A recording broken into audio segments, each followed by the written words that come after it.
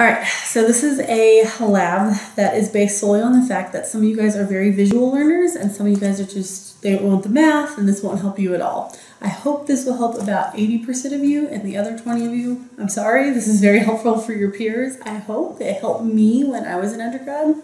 And so I remember my teacher gave us puzzle pieces, kind of like the ones you're going to use today, except for they were very rudimentary, kind of cut out. There were only a couple options. I tried to expand on what I remember doing in undergrad and giving it to you guys.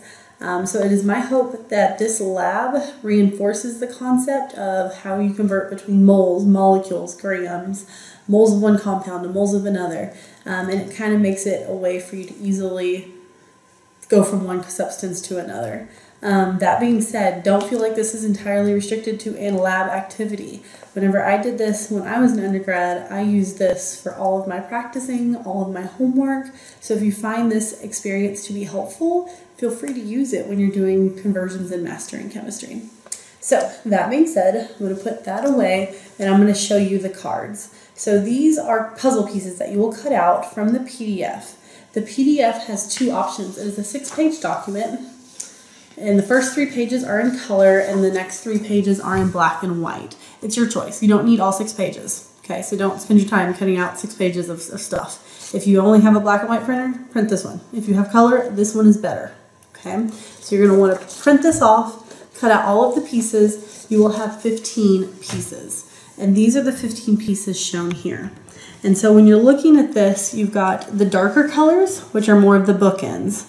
Then you'll notice all of the blue correlate with a B compound and all of the orange correlate with an A compound. A and B are just placeholders for whatever molecule you're given in the chemical conversion, the chemical reaction. Okay? The lighter colors are more of your conversion factors. The darker colors are like your answers or your bookends, the things you start with or the things you end up with. All right? But the main thing to note is it is like a puzzle, so pieces go together. If they don't go together, you cannot make them fit, okay? And so what we're trying to do is set up long trains where you're canceling out your equations and you're putting the correct substances in the chemical conversions. So what do I mean by that? So when you print them out, don't feel like you have to get them all fancy and laminated like I did. I figure I'll probably use these for a couple of years. You might just use them for this one assignment, or hopefully you'll use them this whole course. Okay, so if you're going to use them the whole course, what I suggest doing is putting a piece of clear Scotch tape over all of the boxes. So anytime you see a box, just put a clear piece of Scotch tape. What that will enable you to do, it'll enable you to have a dry erase marker and write on the cards if that's so helpful to you. Okay, so once you have that all set up and all put together, that's when you pull out your worksheets. And so your worksheet, this is just 2 pages I printed out of it. We're going to do 2 chemical equations and then a whole bunch of questions about that one equation. So these go with the first chemical reaction. And so this equation is one that we're going to look at just using our puzzle pieces. So I wanted to kind of show you how it works. So first off, it asks you to convert all of the things that are inside the balanced chemical equation into figuring out what's magnesium hydroxide, making sure you remember your naming, and then 2, having you practice calculating those molecular weights. So that's step 1. Once you have all that done, you have everything cut off, now we're going to work on conversions. So the first question says, if you were to ask to convert from grams of magnesium hydroxide to molecules of magnesium hydroxide, which puzzle pieces will you utilize? I don't want you to worry about the marker yet. Okay, I just want you to think about what is out here and put them together in the right order. And then when you're answering it, I just want you to sketch the shapes of the puzzle pieces you used. So in this case, we're going from grams of magnesium compounds to molecules of that same compound. So I want to find my grams piece and then just start connecting it. Okay, and I need to end up with, over here, molecules. And it's of the same compound. So that's where you go from grams of A to molecules of A. So these are the pieces that I'm using. And now just connect them until they're connected together. There should only be one way that it'll work. But I've done that, I've connected them, it works. And now I've got my puzzle pieces. So then just come over here and sketch in that space the puzzle pieces that you utilized. All right, so I literally mean to draw a box. Try and get the general shape. So it's got a box, it's got a triangle, This triangle has a little half circle to a kind of jagged octagon-y thing. And if I can kind of tell what it is, you are good. Okay, so that's what you're going to do. And then you're going to do the same thing for number 7. So number 7 asks us to go from molecules to grams. So it is the opposite.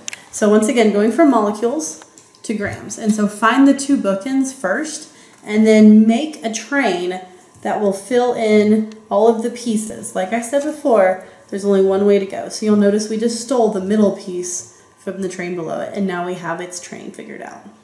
Then the next question says, let's try instead, so you would sketch that shape there, and then if you're asked to convert from grams of magnesium hydroxide to grams of water, we now have a different substance involved.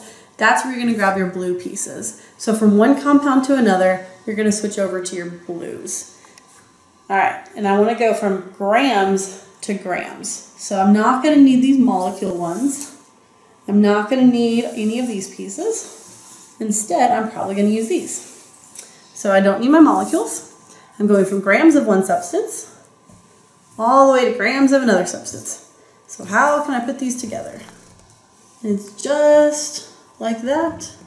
And now I've made my train. That's all I want you to do, because now that you've made the train, now you can start filling in these pieces. All right, so for instance, let's give one of these a try. I'm going to work on number 12 with you, which is 3.29 times 10 to the 25th molecules of phosphoric acid react with excess magnesium hydroxide. How many molecules of magnesium phosphate would be produced? So in this case, you're going from molecules to molecules, but it's molecules of one compound to molecules of another. So let's swap in our puzzle pieces, and let's actually write on these things. So notice I started grabbing the wrong one, but then it didn't fit, so now it works. Okay, so I'm going from molecules of one compound to molecules of another. This is where I get my dry erase marker out. And I'm going to write in here 3.29 times 10 to the 25th. Okay, then notice there's nothing to write in this puzzle piece. This one is moles of A, so this is where you get your calculator out. And you're going to type it in. Now make sure, I really recommend that you use the EE button. So 3.29 times 10 to the 25th. And the reason for it is if you forget to put parentheses in, it will help it'll still do order of operation correctly for you. So I'm going to divide it by 6.022 times 10 to the 23rd.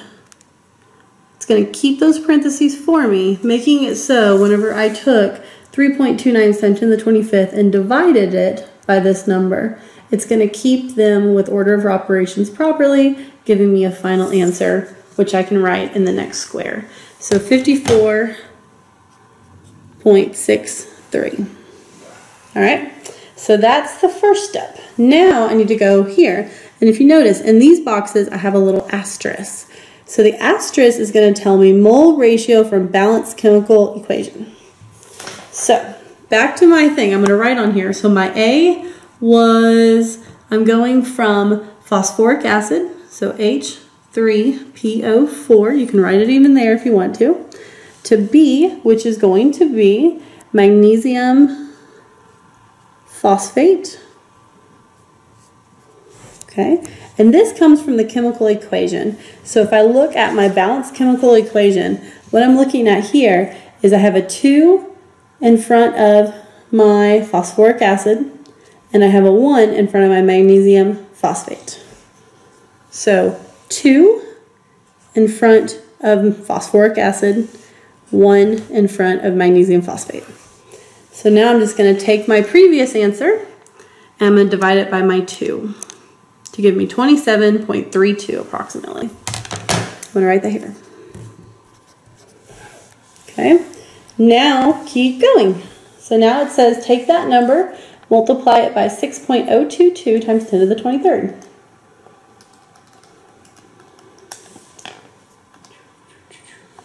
Type that in, and I get 1.65 times 10 to the 25th.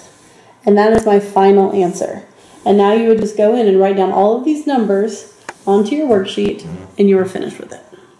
All right, so then you can erase it, start all over with a new problem, but using your puzzle pieces to kind of help you make sure you're not forgetting a step. And I really hope that this is helpful to you. Do ask me if you have any questions. Basically, at the end, you're going to turn in your worksheet, and I also want to have a picture of you with your puzzle pieces connected for a problem. So you can even say problem number 12, take a picture of it. Okay, so this will be the one lab where you're able to submit a PDF of your worksheet and one picture of you. Okay, so those are the two things that I need for completion of this lab. Thank you.